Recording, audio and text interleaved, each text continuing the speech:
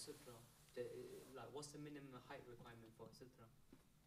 Shoe for a sutra? You're not allowed to put shoes or rubbish to be a sutra. Pencil? I mean, you said shoe, let me just say shoe.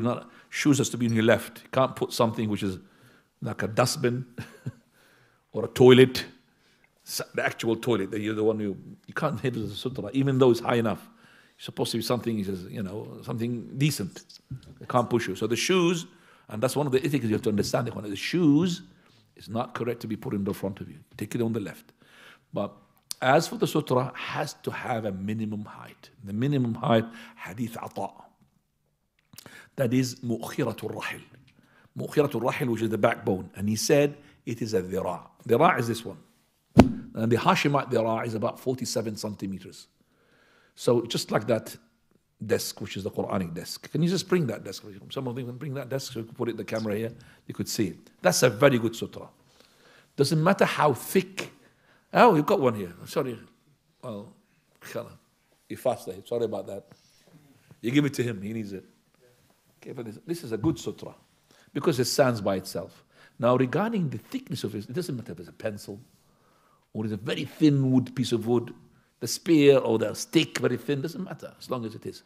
But it has to be from the ground because the Prophet put it in the ground. Meaning, if I had the goal, you know the goal? The goal, the football.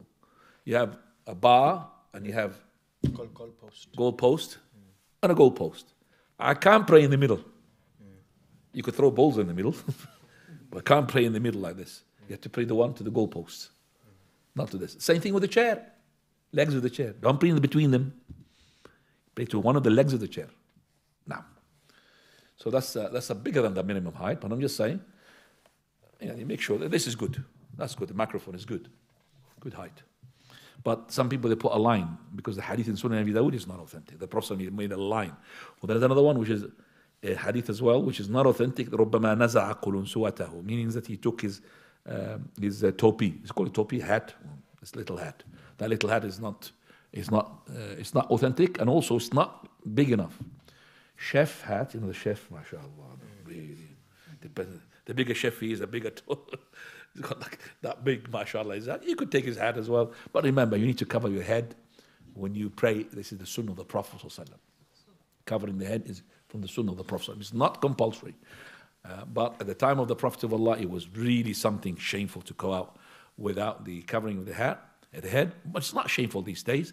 But I would say, a person with a beard, with a thobe, and with a topi is more protected against the whims and desires and the fitan and the trials and all that than a person who's got a beard but no thobe and no topi. Because all these send a message. Women, when they look at you, this guy, no chance. He's got this and he's got that.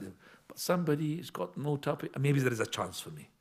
Okay, so look at that. See, the person sending a message is a person is religious. So the more you put from the clothes of the Prophet, the more you're closer to Allah subhanahu wa ta'ala. Our Sheikh Al-Albani was seen without a topi when he was ill. I never seen his bald head. I saw him when he was ill. But all the time he's got something covering his head. Whenever he prays. Once we have our Sheikh, subhanallah, the Sheikh, I was with him in Saudi Arabia, he died. May Allah have mercy upon him. He's one of the first students of Sheikh Al-Albani, a long time ago. If you Ahmad can send us his name, a short Sheikh, he died in Mecca, subhanallah. And that Sheikh is very, when he went with him and he sees somebody similar, because he told him haram cigarettes, he's got some treatises, books as well, to give them for free. Subhanallah, anyway, he passed by the Sheikh when he was praying the Sheikh without a hat. So, in the hospital. So he said to the Sheikh, Sheikh, your books about the hat, it is dislike to pray without the hat, what's happening? So Sheikh looked at him and he said, what is the ayah? لَيْسَ عَلَى الْمَرِيضِ حَرَجٍ. There is no restriction upon the sick person, the ill person. He can't pray sitting down, but I'm praying without a hat. Do you understand me? لَيْسَ عَلَى الْمَرِيضِ حَرَجٍ وَلَا عَلَى الْأَعْمَى حَرَجٍ. All these people have got excuse, people of excuse.